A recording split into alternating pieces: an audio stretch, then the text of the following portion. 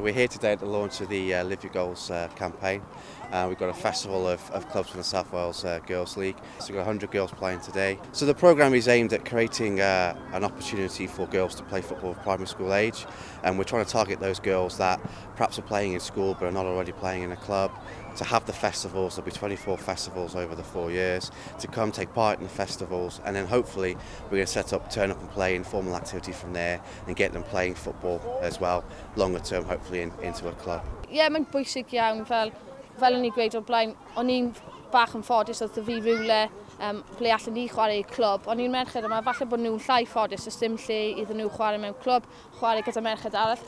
So gobeithio, gawn ni gweld fwy o merched yn dod rhan ac yn cymryd rhan mewn camp fel yma, sydd hefyd wedi yn mynd i helpu faint o bobl sydd yn cymryd y gêm lan, a wedyn faint o merched sy'n mynd lan y llwybr i'r tîm gyntaf gobeithio. Y bwriad yw annog mwy o ferched i ddechrau chwarae pêl-droed. Ni'n gobeithio jyst cyflwyno'r cynnig na iddyn nhw, bod nhw'n dod mwynhau y profiad a bod nhw'n aros a falle penderfynu cario ymlaen gyda'r gamp yn y dyfodol.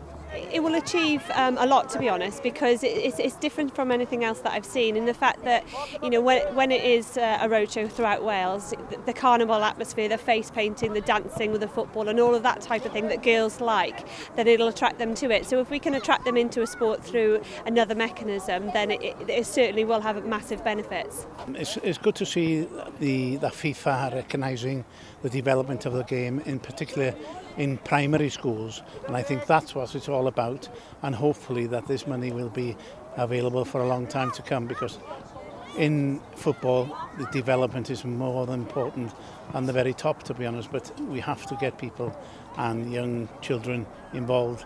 Over the 4 years we're hoping to get over 4,000 girls playing the game, hopefully into clubs longer term as well. We'll deliver 24 festivals, so there'll be one per area association right across Wales, working with different partners. And also another part of the programme we're looking to establish is to train more female coaches as well. So over the 4 years we're going to train over 200 coaches at Football Leaders Award.